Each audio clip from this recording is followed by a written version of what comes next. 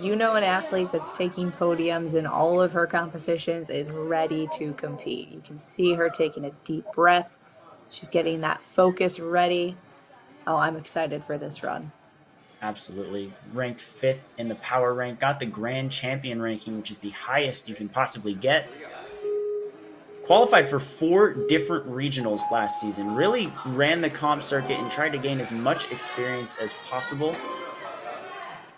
We're going And to see that the on first now.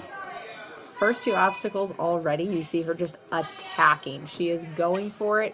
No hesitation going to that second set of mini throwbacks. On to the third and dismount. She knows exactly where she's going, right into that slider.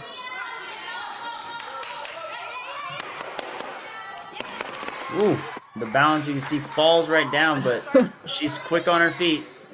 I was a bit nervous right there. Those boxes do tip, but look at this build she's got. Very quick through the trapeze swing. I think we're going to see running right over. Oh, absolutely sub-minute.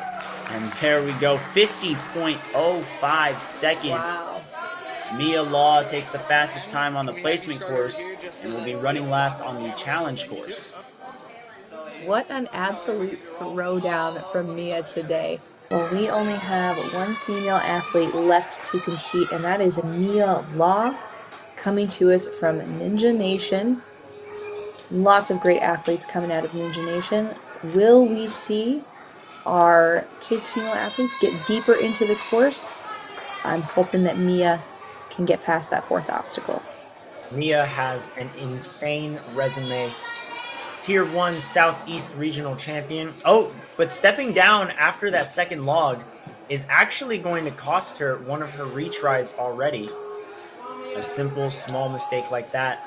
And now the pressure's on. She's going to have to play it a little more carefully, pay more attention to where she's walking. And there we go, now with the dismount.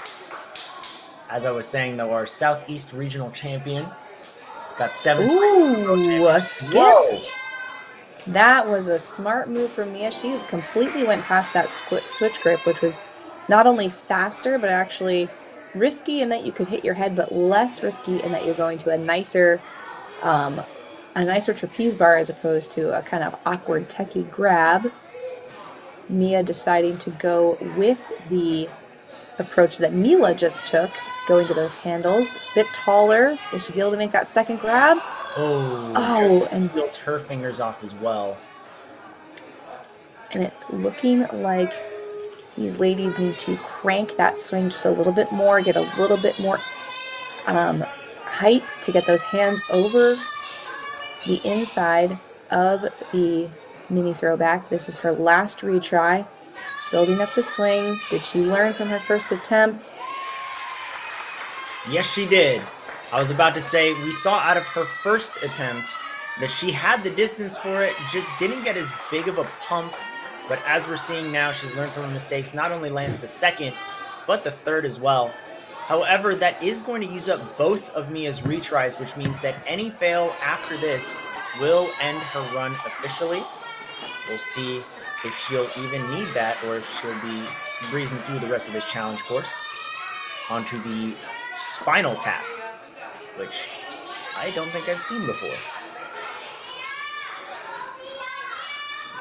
What smart moves. Brett This obstacle I think we'll see used a little bit differently throughout our various age divisions today.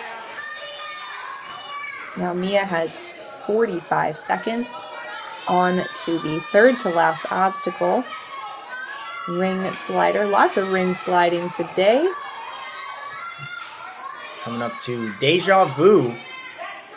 Classic obstacle, very techy. Gonna have to make a big hop up on that bar or just go straight for the dismount. Misses the ring. And without a retry in her back pocket, that is going to do it. But Mia Law makes it to the second to last obstacle. Great run. Even despite a couple slip-ups here and there, we saw some big moves, including that skip and a correction on the toss-up as well.